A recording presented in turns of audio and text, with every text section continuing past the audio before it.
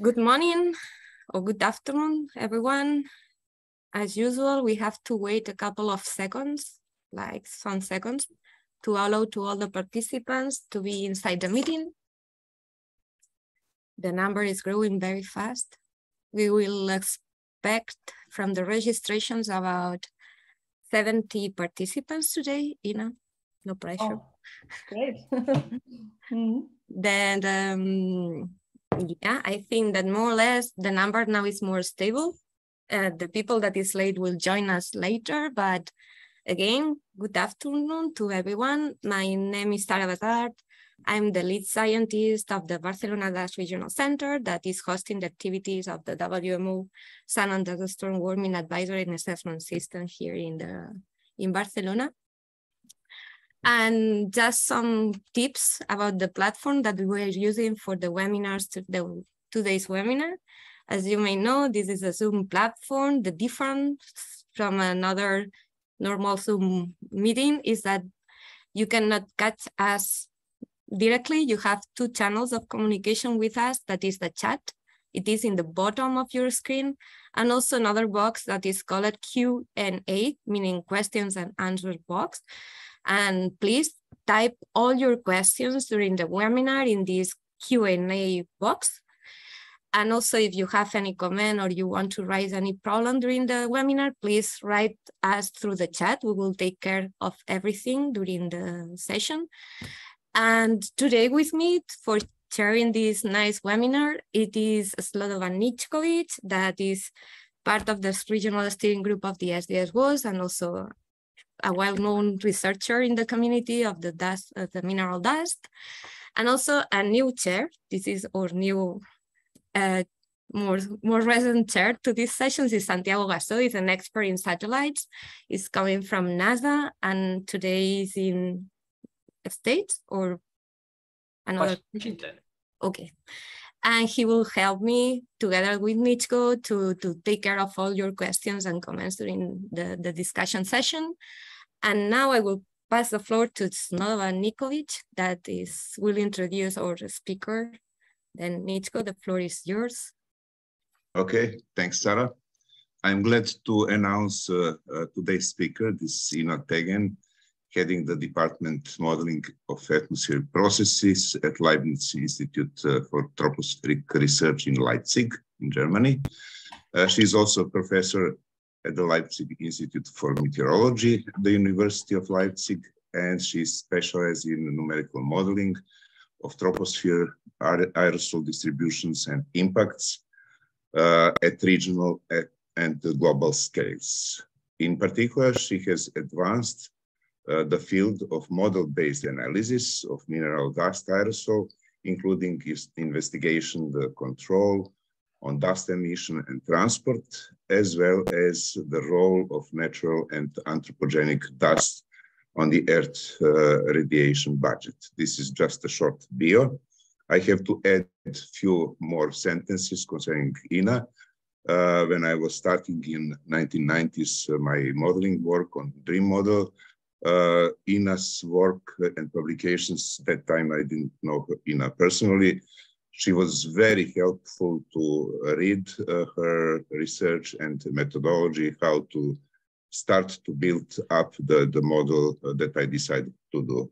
So, Ina, thanks for very good concepts that you introduced in dust modeling. Ina, you can start then with your presentation. Thank you very much for this nice introduction, both Sarah and Ničko. And I'm very glad that I have the opportunity today to talk about the dust research that we are currently doing at the TROPOS Institute. Many thanks to a lot of co-workers at TROPOS, not all from my department, but actually from all the departments of TROPOS, where dust research is quite an important topic that we are dealing from different sides. I don't think that I have to say much on the motivation and interest in dust research and with this audience. I'm sure you're all aware of that, but nevertheless, let me just say very briefly, we are interested in dust because It is an important climate factor. It modifies not only the radiation budget, but also has interactions with clouds, in particular about enhancing freezing processes. But beyond that, dust is also a health impacting factor. It impacts visibility and thus traffic safety, for example, or even ecosystems. On the other hand, dust itself, particularly the dust emissions, are depending on climate factors like drought, winds, and vegetation cover. So changes in climate would also change dust emissions and dust concentration in the atmosphere. So what does this have to do with TROPOS? So let me just first say a few words on the TROPOS Institute. The full name is Leibniz Institute for Tropospheric Research. It's located in Leipzig, Germany, formerly known as IFT. It is a member of the Leibniz Association. It's a kind of a science society with many institutes from different fields, sort of like Max Planck, only that we don't have so many Nobel Prize winners amongst us. The size is about 170 employees with about 100 scientists. So we are sort of a smaller to mid-size compared to other institutions, research institutions. Our mission is understanding processes in the troposphere, multi-phase processes in the troposphere, and we are focusing on aerosol and cloud interaction research. The work is done in 4 different departments dealing with atmospheric chemistry, experimental microphysics of aerosol and cloud in the atmosphere, atmospheric modeling, which is what I'm heading, and remote sensing, both ground-based remote sensing and satellite remote sensing. And we are approaching the topic of aerosol and aerosol cloud interaction by means of modeling on one hand, but also by laboratory measurements of aerosol properties, and by a wide range of field studies, both at stations, but also during individual field experiments on land or by ship, including atmospheric profiling studies as indicated here on the sketch. The topic of mineral dust became a focus topic or an important topic for the work at TROPOS, starting sort of in the year 2006, in 2008 with the 2 Summum experiments, which was the first experiment where different groups of TROPOS were dealing with dust properties from all sides, modeling, particle measurements and profiling. But since then, as you can see on the pictures here in the background, the research focus has much widened, both from the regional perspective, the modeling going from regional to global scales, and also of the wide range of laboratory studies that are being conducted in this context. What I want to talk today is about, first of all, about the dust modeling work, because that's my field, that's where I'm coming from. But then I'm also got a lot of information. I can only show very much extract from that on the ground-based LiDAR measurements that is done in the remote sensing department. From the chemistry, I just want to say a few words on the dust risk project, which deals with dust and health, and on the ice nucleating particle measurements from the cloud group from the aerosol cloud microphysics department. But let me start with dust modeling. All of these effects, going back to the slide that I was showing before, by looking at the impact of dust, one of the approaches is to first look into dust transport models and using the dust transport model results to help with investigating these different types of effects. And dust transport model is at the same time also a big topic, for example, in Barcelona, and SDS was very much advancing this field of dust forecast modeling. Many dust models exist. We don't really deal with dust forecast modeling, but I picked just for a random day, this was last Monday, 0 UTC, results from 4 different dust models that are combined in the AMET website that provides a daily dust forecast. And this is a thing that you see for any random day. If you look at that, you often see similar features. Something that you see that the rough features of the dust forecasts are agree. You find dust transport from the individual models, in particular the long-range transport, in this case to Europe, is quite nicely matched, both with the pattern as well as the magnitude. But if you go and look closer to the source areas of the dust, you do see considerable differences. This is dust optical thickness that we are looking at here now. If you're looking at dust concentration, the differences are even larger, but that's not quite fair because the different models use also different size ranges. Yeah, while if you're interested in the dust effects, for example, for photovoltaics in Europe, this is very, very nice and good enough. If you're interested in, if you're living closer to the source region, you might get more worried about differences in different models. We always recommend using the median forecast, of course.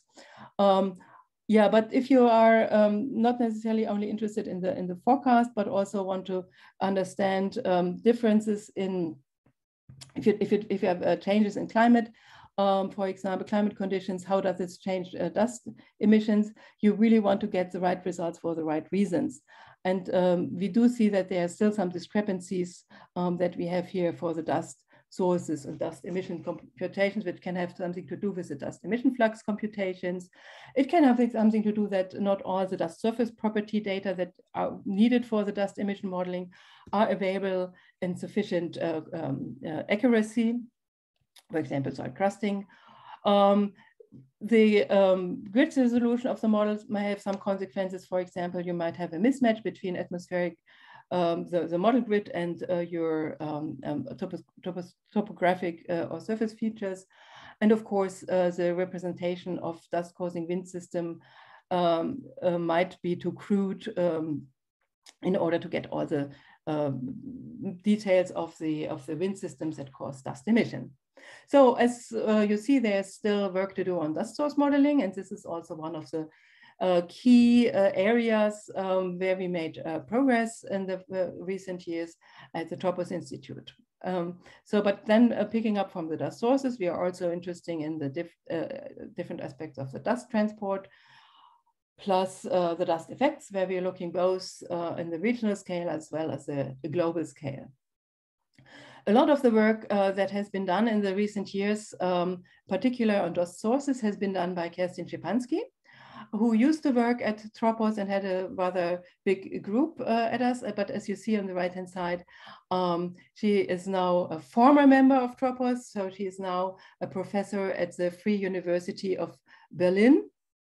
So I won't really talk much about her work, and I think she might be a good speaker maybe for a different seminar where she can also present the work she's doing now. Sorry, Kerstin, to do this for you.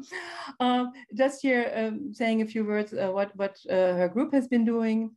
I mean, she has been looking at very different types of dust sources, not only desert sources, but for example, looking at dust sources through to pyroconvective activities from agricultural sources, alluvial sources, and she also has had a co-worker who has done, Jamie Banks has done a pretty detailed look on the dust index from Meteosat, and now he's working on Central Asian dust emission. And of course, her own work on dust emissions is based on Meteosat data, is rather well known. I've put together here some nice publications of her from the recent years. I mean, the slides will be made available, so you can just check them out.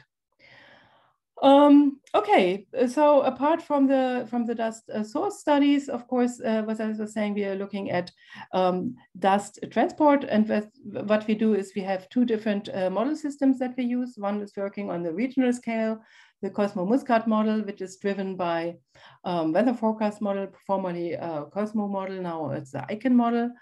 And on the other hand side, if you're looking at global dust distributions and dust impacts, we're using the Eckham-Hammonds model, which will also be replaced by ICON-Ham.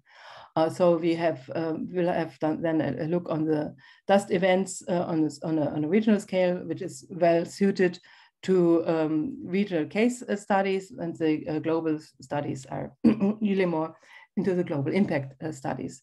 One feature is that we have the same emission parameterization in both models.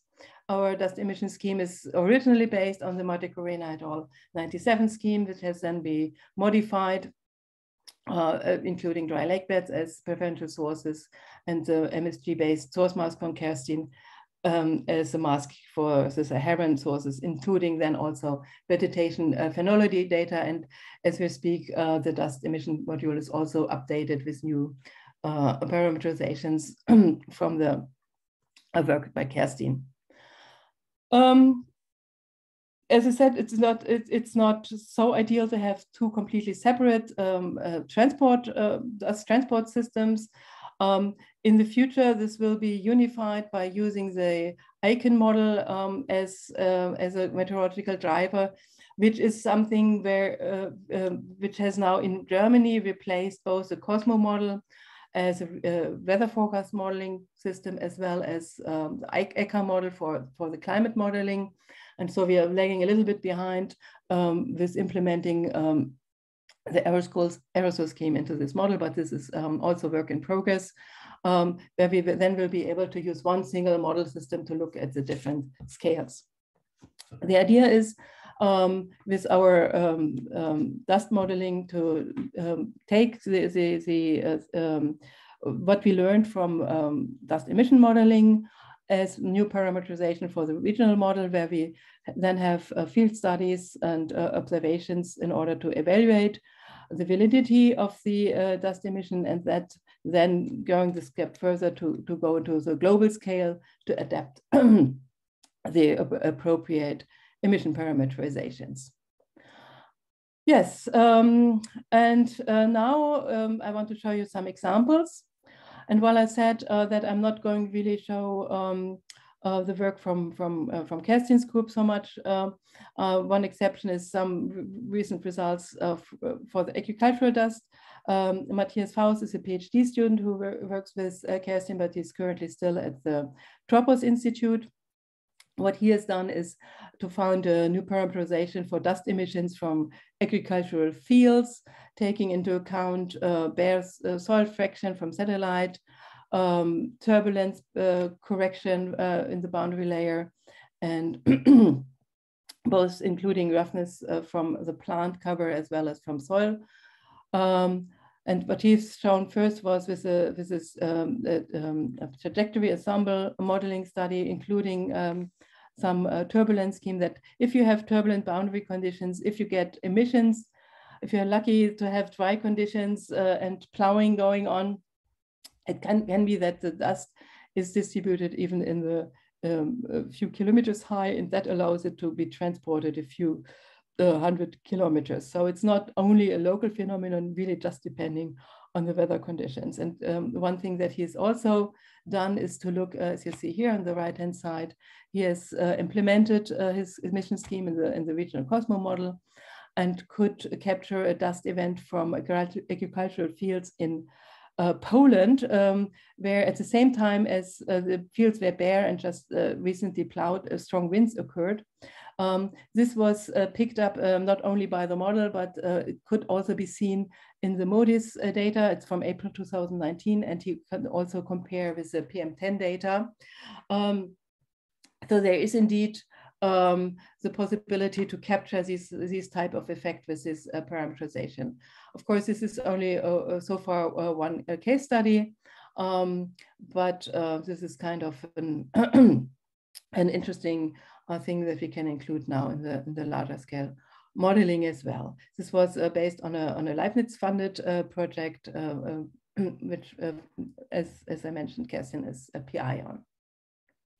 Okay, but speaking of model validation, let me go back to a further former case study. I mean, we have started out with Saharan dust modeling for the different field experiments, and one one of the things that we found was that it's especially useful to use the LiDAR measurements that our ground-based remote sensing group is providing. And during Samu, Matthias Tegen, who was then working at TROPOS in the LiDAR group, found this possibility to separate dust and smoke layers, which we could use for evaluating dust and smoke model results for the Samu-2 campaign, which dealt with dust transport off the coast of Sahara directed at the Cape Verde Islands. And on the right-hand side, you can see with the dotted lines the LiDAR measurements, and the straight and dashed lines are model results for smoke in blue and for dust in yellow. For using that interactive and non-interactive dust, one of the things is that the interactive dust and smoke leads to a kind of a self-lifting of the plume. We can evaluate the layering of the dust. The model isn't doing that great with the layering, but also this comparison with the profile data can help us evaluate the height of the dust layer, which is important. First of all, which layer it is for the transport direction of the dust, and on the other hand, also the dust effects would be depending on the height, relative height, for example, compared to other aerosol layers and compared to the cloud layer. So profile comparisons are super useful, and that's why we have our we are glad to have our LiDAR group, which helps us to evaluate our dust. Okay, from that, where we one example from the global studies that we are doing, where we see where the location of the dust layer might play a role. Those these are I'm showing results in the next slide from the ECAM global model. One of the things that we are interested is the global radiative effect of the dust, and not only the direct radiative effect, but also the semi-direct effect or the adjustment in the atmosphere due to the dust forcing.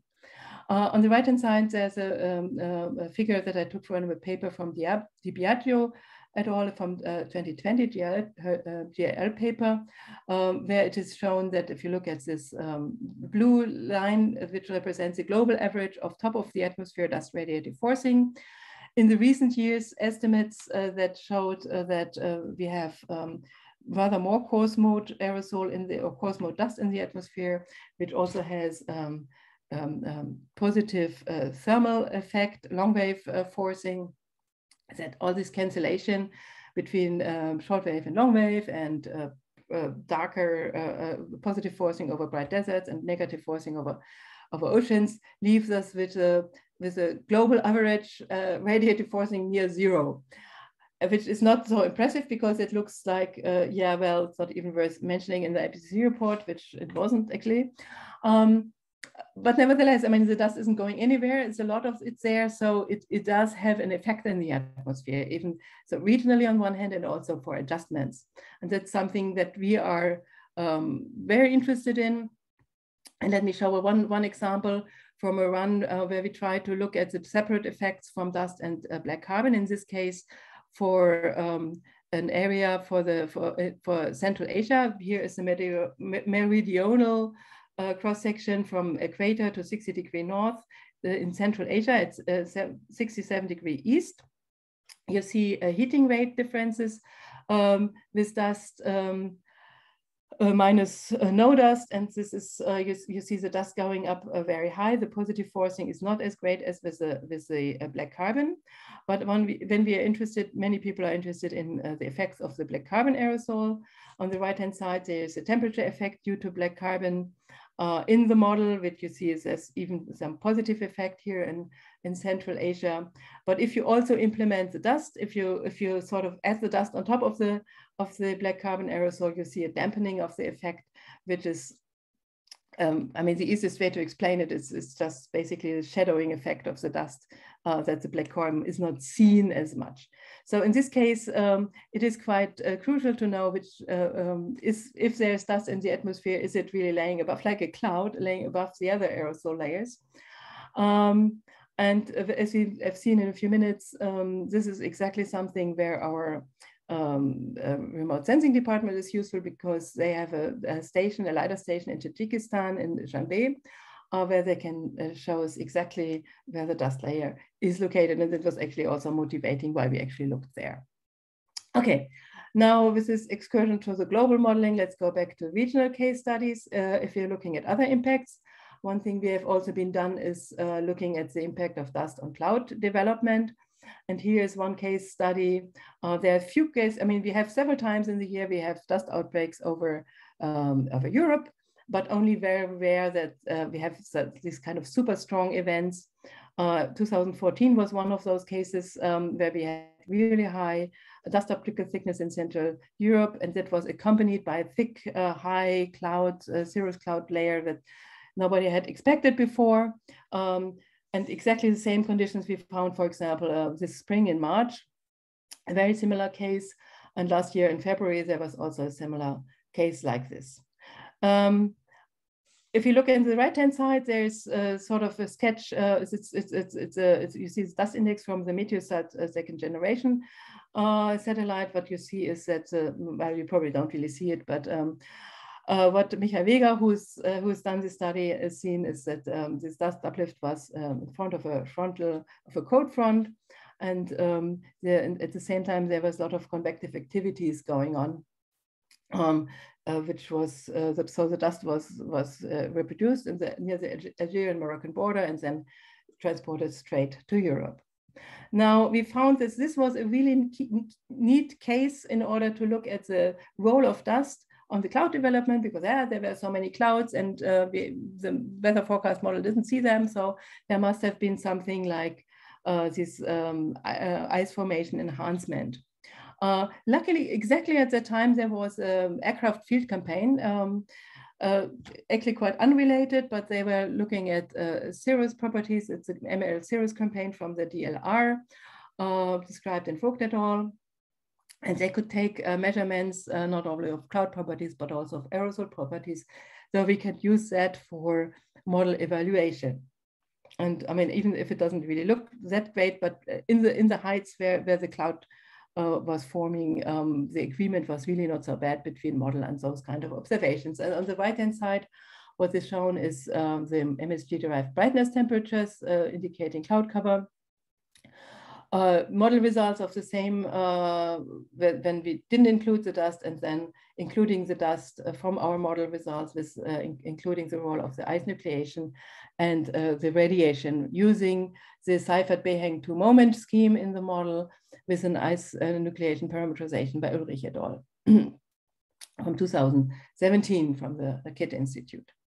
What we see is that in fact there's much too little clouds compared to the observations. If you don't include dust, it gets a bit better if you include the dust, but it's still much too low. And similar with the precipitation, all the dots are observations by the German Weather Service, and the areas are the model results. The precipitation looks a bit better if we include the dust effects, but it's still overestimating the precipitation in some areas. And the interesting thing is that it has been found by Michael Vega, who's published this work. It was actually his master's thesis. It's quite amazing work. So that in fact the direct effect of this semi-direct effect by suppressing convection due to the radiative effect of the dust had a bigger impact than the ice nucleation. So everybody was sad that when they found out what was the problem in the model, there was too little humidity transported towards Central Europe due to this during this event. So if there's no humidity there, it also cannot form clouds. However, since this year's event looked really quite similar, and there was also in the model, it appears that they underestimate humidity.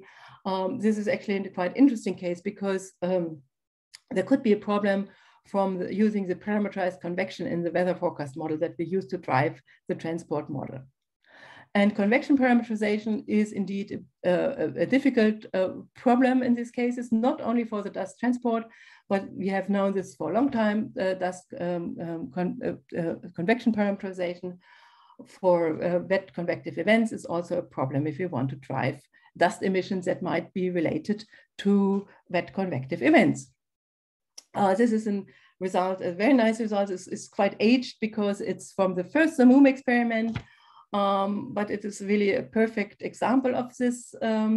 There was, during the Samum experiment in 2006, there was this kind of event due to a graphically induced density current that has been observed directly. Peter Knippertz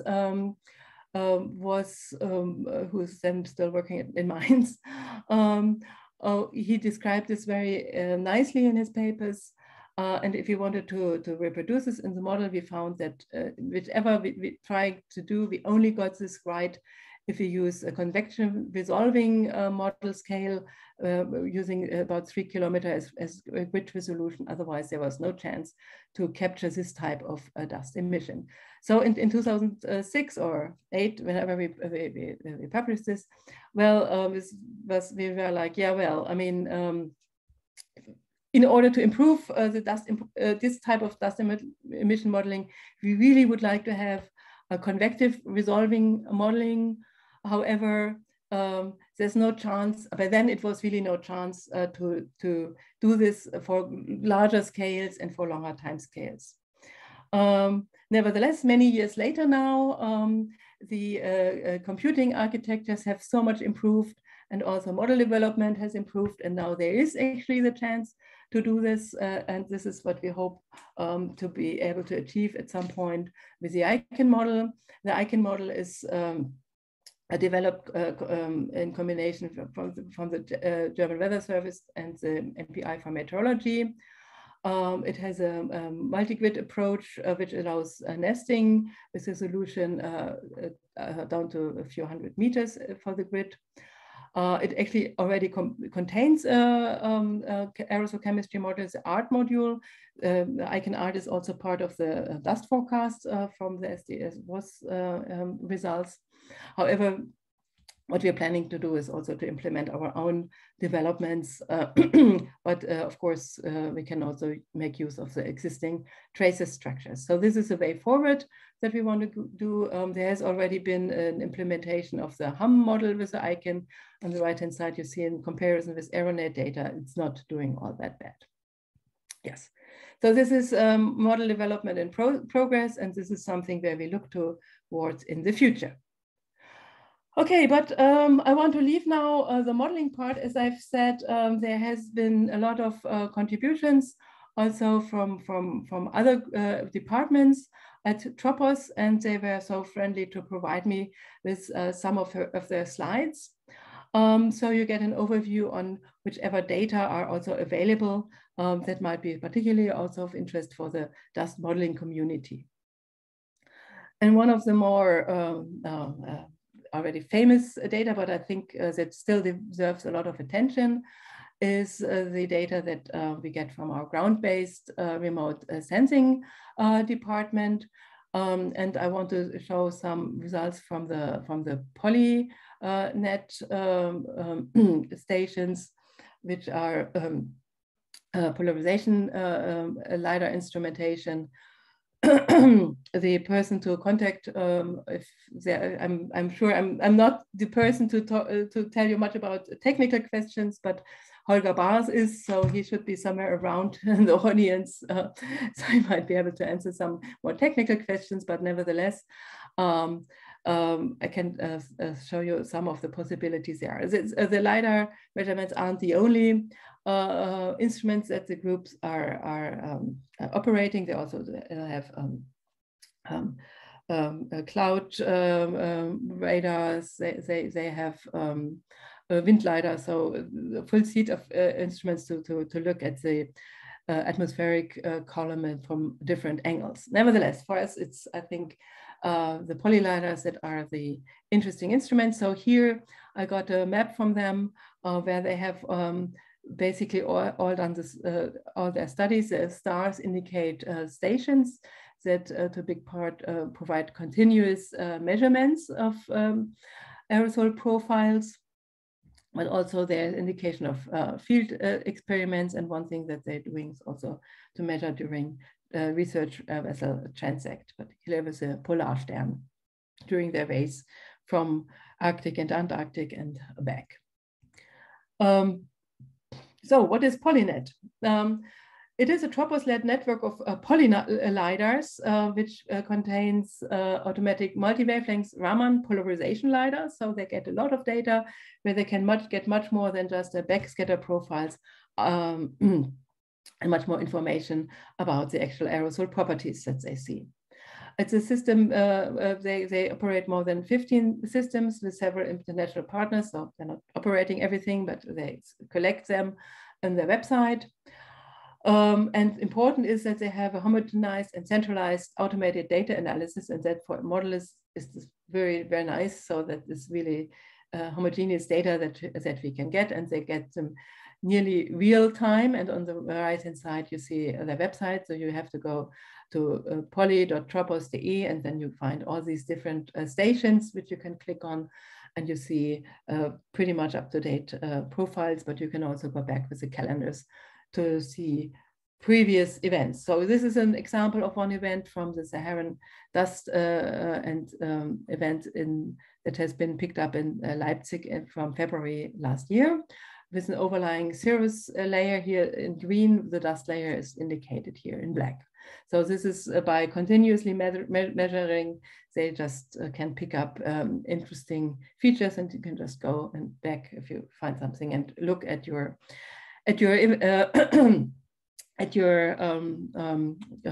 aerosol properties.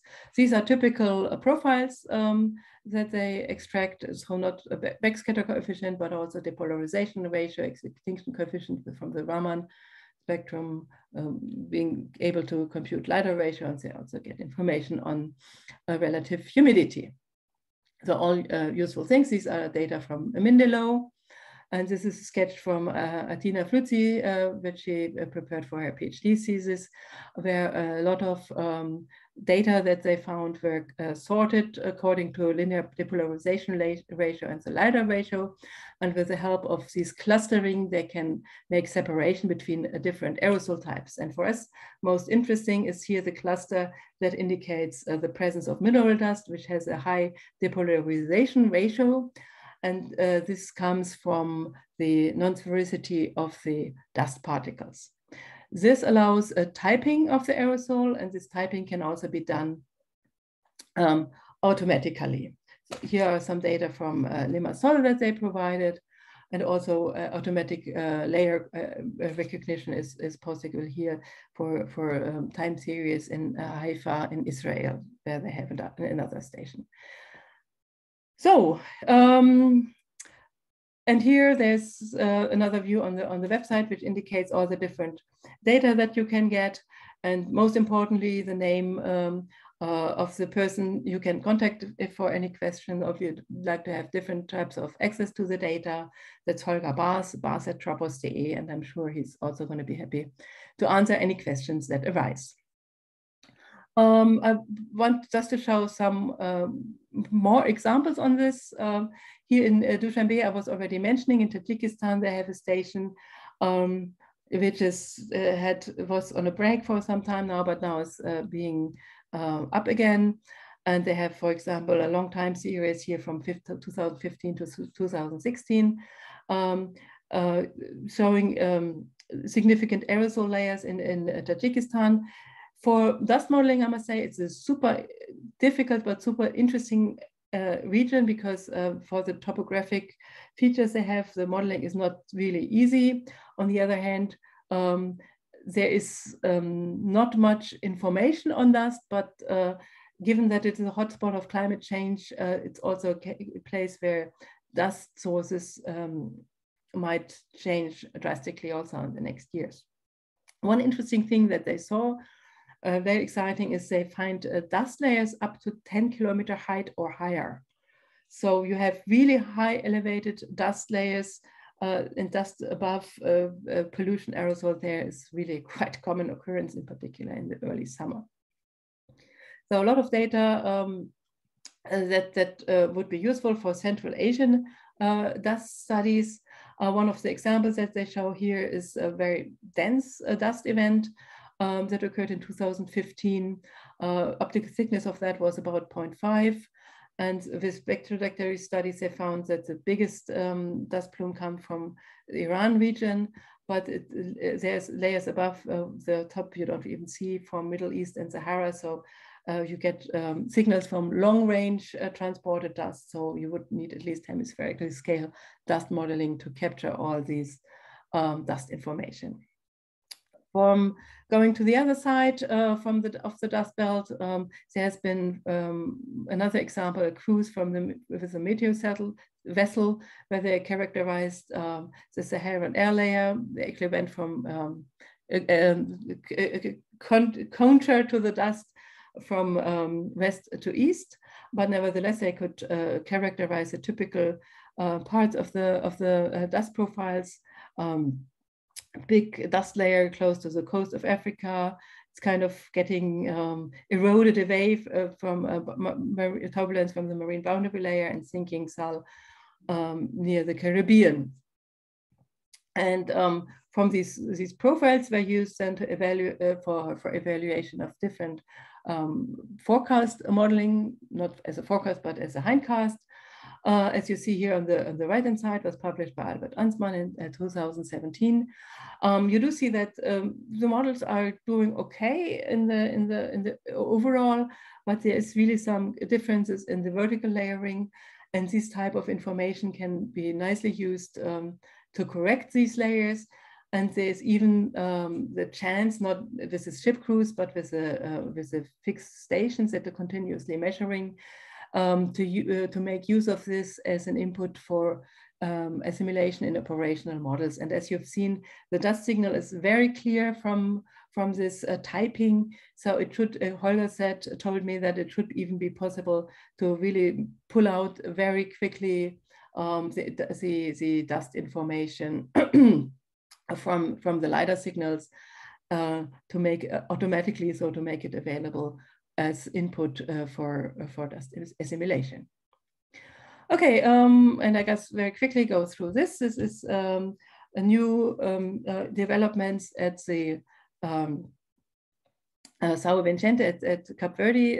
There have been measurements for quite some time, but it's really now built up with many more instrumentations, which is a part will be part of the ACTRIS European infrastructure, which is something that I don't really have time to talk about today, but TROPOS is also leading the German a part of the ACTRIS German initiative. Yeah, and so that will enable really this kind of long-term observations of the development of the Saharan air layer at Cape Verde, as done here for the example of the year 2021, where you can see that this is a summer dust layer with the pure dust, and the winter with the more mixed dust and smoke layers. And I just, so this is just briefly show, I'm sure we can talk for many hours on their results, but that's something that they probably should present themselves at some point.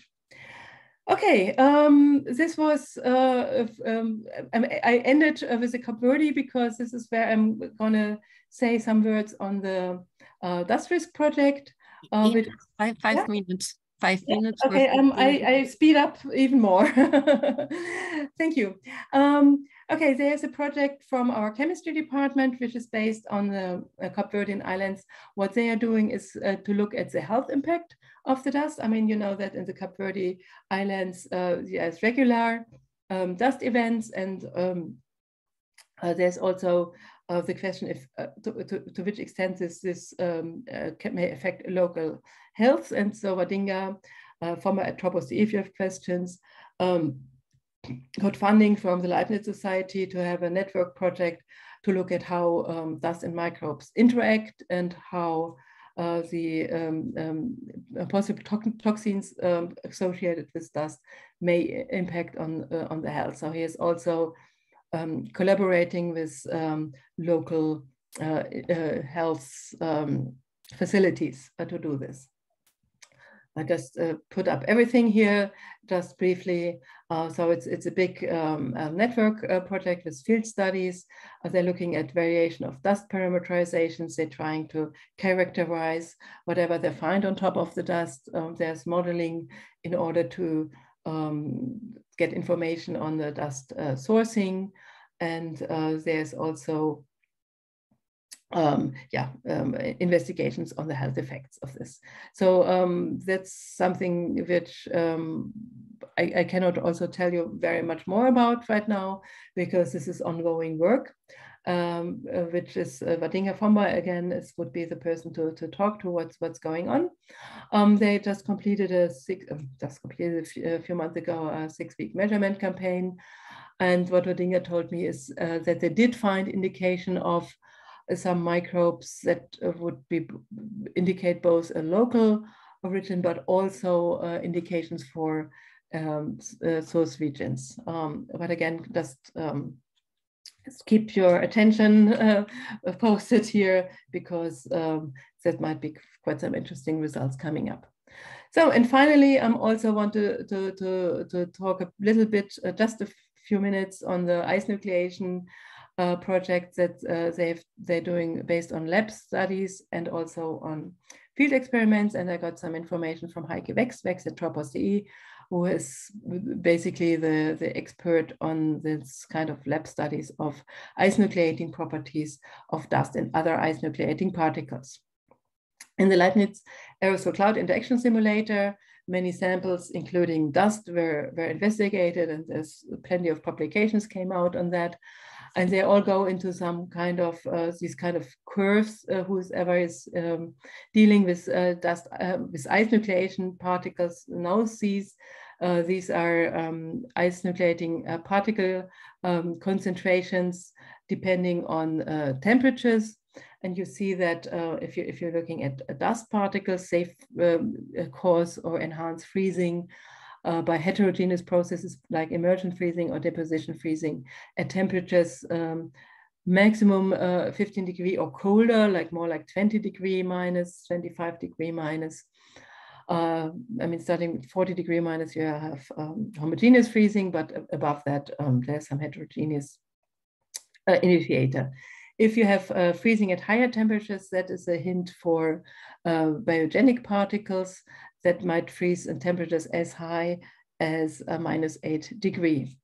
What they found is if they treated dust particles in different ways, and one thing they found is that you just if you freeze dust that has been treated with just one molecule or so of biogenic origin, it might already change the freezing behavior towards biogenic materials. It was a paper by Augustin Bauditz from the Cloud Group. So this is also something which will then be interesting, what they find in the Cape Verdean Islands, what's sitting on top of the dust. And one thing I want to finally mention from them is, so this will be my last slide. This is, they've just finishing analysis of a 2-year measurement campaign where they sampled INP samples and analyzed them in freezing arrays in the lab. Of course, they did it in Greenland. This is not necessarily a lot of dust there. So what they find in the summer is indications of biogenic material causing the freezing, while in the winter months, the curves is sort of a background, which might include some dust or some marine material. So it's not necessarily dust related, but nevertheless, really quite neat. Because this they find, if they put all the data together, and this, I mean, there have been time series of INP, but this is really a very long and very complete time series, that they find this kind of type of parameterization, which is only depending on temperatures with some fitting parameters, which is not even needing some kind of an aerosol concentration as an input. So this is kind of interesting. We'll see if they find something like that also for different parts of the world. Yes, and then this leaves me with my final slide, just for a summary. So you see that dust research is a central research topic at the TROPOS Institute. For the modeling, we focus on source properties and also on meteorology. together with looking at effects on radiation dynamics and ice formation. There's lab studies complementing our research, or basically they say we complement theirs, so depending on the perspective. A lot of field studies go on with special emphasis on the ground-based remote sensing groups that do a lot of measurements that will be useful for analyzing dust and whatever goes on with dust and cloud interactions. And what is particularly useful is to know for dust modelers is that there are these polynet sites that can give you a lot of information just freely available that you can use for dust model evaluation. And one of the big advantages that we have of course at TROPOS is that we have possibilities of close collaboration between the modeling and measurement groups. Yeah. Okay, that was it, and I thank you for your attention. I hope I'll be able to answer some of the questions at least. Yeah, I think that you cannot listen, but I'm sure that the people is doing, yeah. Thanks a lot, Ina, for your nice talk and the huge overview that you did in 45 minutes. It's amazing, all the activities that are running now in TROPOS.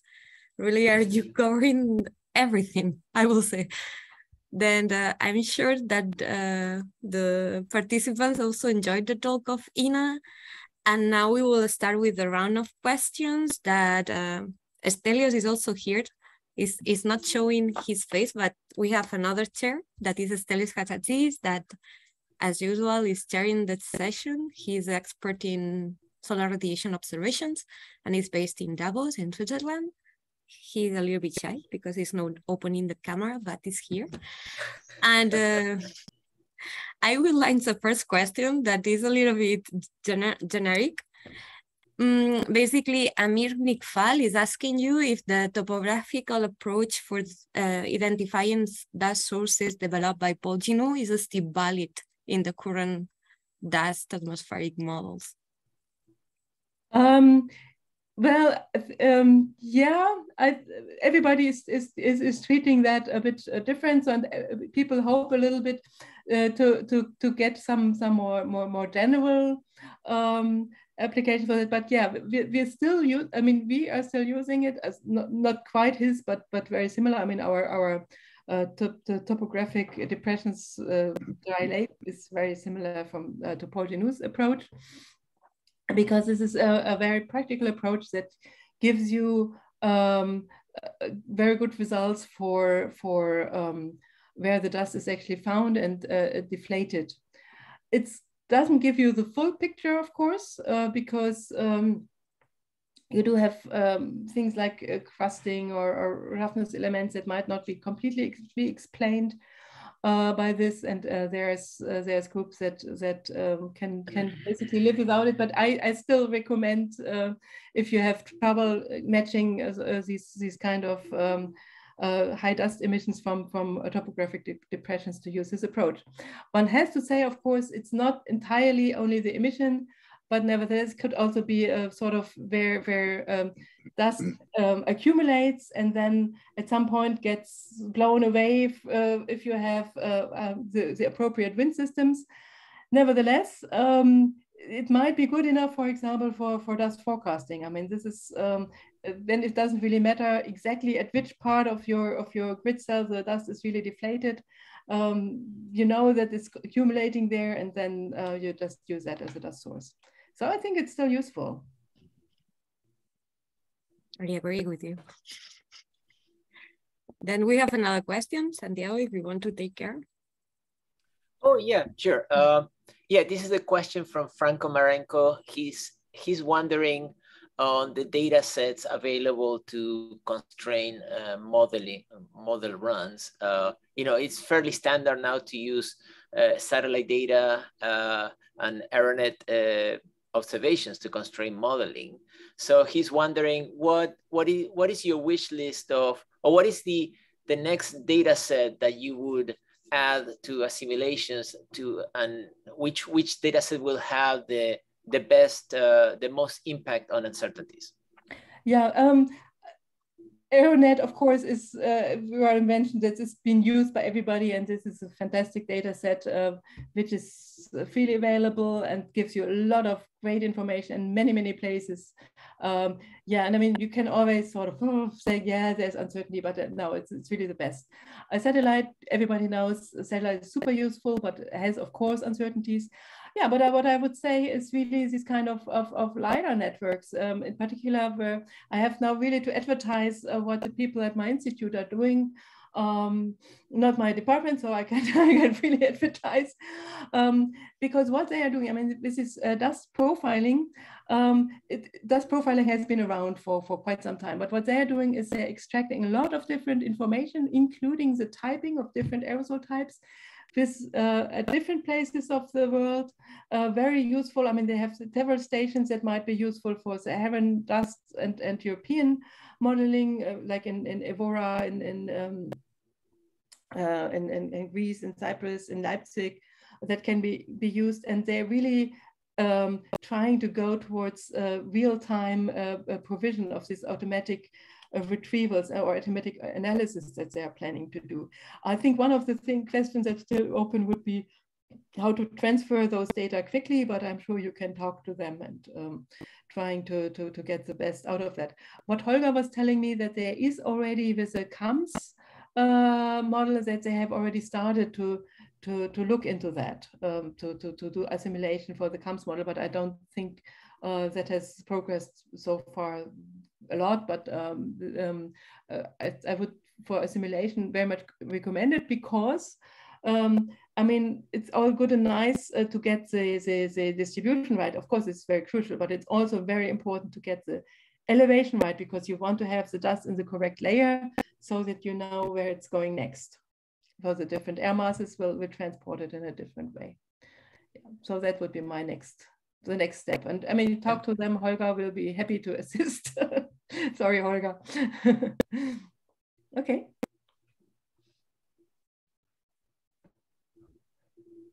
Also, I will add something in this discussion, because you are not mentioned the surface concentration in sources.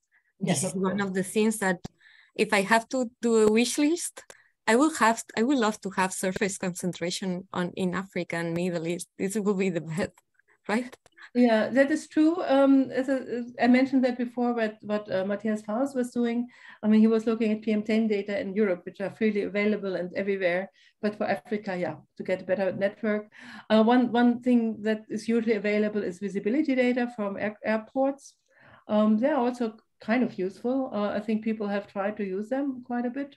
So I wouldn't discard them. Just have to get a good way to implement them in your assimilation schemes. But yeah, I mean, as you have seen in the beginning, I mean, near the source, you still have quantum spread, and this is due to not that the models are stupid, but it's due to them not being that well constrained near the sources.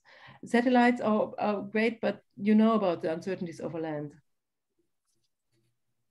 Do you see value in using ceilometer data? Yes. To complement LiDARs? Absolutely. I mean, they are. I know that there's a big ceilometer network in Germany, and I'm sure it's elsewhere as well. In Germany, it's sort of organized by the German Weather Service, and they would be happy to share those data, particularly for data assimilation. We ourselves, I must admit, haven't really used it much. As I said, we are not in the forecast business.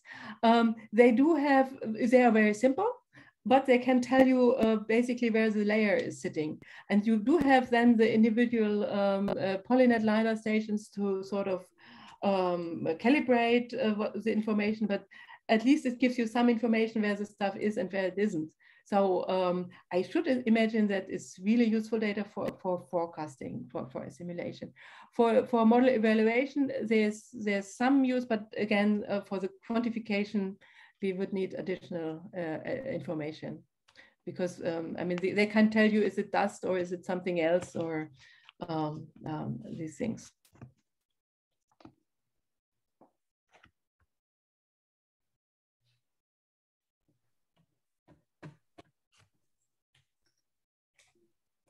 Any more questions?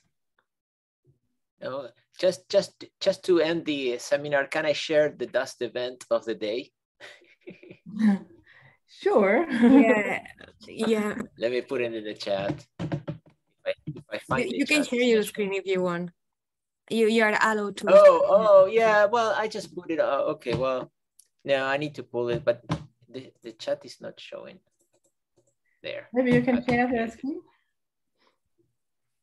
Yeah, I just put it. There is a question in the chat box. It's related about operational dust forecast systems that includes a simulation of dust observations. And Amir Nikfal is asking what kind of measurements are considered in these simulations of dust.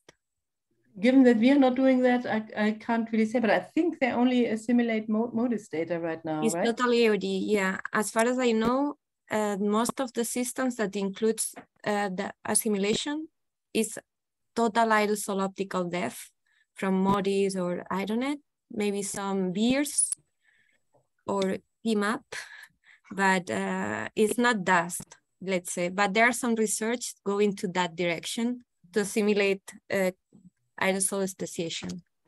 Okay, then at the moment the answer will be not pure dust, is assimilating aerosol, bulk aerosol. Yeah, Santiago, go ahead. That's the last question in the seminar. Oh yeah. Oh, there are no questions. Okay. Yeah, it's done. Yeah. No worries. You can show the event of the day. Oh, well, I just put it on the, okay, let me show you my Twitter feed here. How do you share? Here. It should be sharing now. Okay. So this is a dust event. Oh, it's in Spanish. Don't worry. But it's just, I think the picture is pretty obvious. It's a dust event this morning in central Argentina. It's, as you can see, it's almost 3,000 kilometers wide. It's made of 3 components. You have dust here, which is would call anthropogenic dust. This is coming from the agricultural area here. Also, you have smoke that is under the clouds. There are big fires right here. This is Buenos Aires. The fires are right here. And then you have this huge cloud here, which is a mixture of smoke from fires on the day before and dust that is coming all the way from northern Patagonia. This was a dust event from yesterday night, and it's already by here. But altogether, the mixed and there. And what is unusual about this is in this part of the world, usually you have polar fronts coming in. This is not a polar front. This is just a high pressure center in the Pacific that is just moving all this. So anyways, just to highlight, you know, some dust from different parts of the world. Maybe you can consider today, you know. Yeah. for future assessment of the. Oh yeah, no, just to illustrate there is too much work to be done. That's yeah. Yeah, and always new work. Then with it's 404. I want to thank again Ina for this nice talk, and yeah, for really review all the things that are ongoing in the community, in your institute in particular. Thanks a lot to my co-chairs today, Slodovan and Santiago and Stelios. You see, all of us, we start with the same letter or name, Slodovan, Santiago, and Sarah, and Stelios. That's a curiosity. And just a reminder, after a few days, this webinar, the recording and the slides will be available in the dust.imet.es resources section. Then no worries, everything is public. You will be access to all the webinars, even the past webinars that are available. Then the INDust one will be available next week. And the speaker that we will have in November will be announced in the next days. It will be 16 November, the date. but we need to confirm the final speaker because we are discussing about some issues with the dates. Then please follow us through Twitter, through newsletter, and also you can follow Santiago or me for the advertisement of these webinars. And with it, just I want to tell you, have a nice evening and afternoon, and hope to see you in 1 month, more or less. Bye. Okay. Bye. Thank you.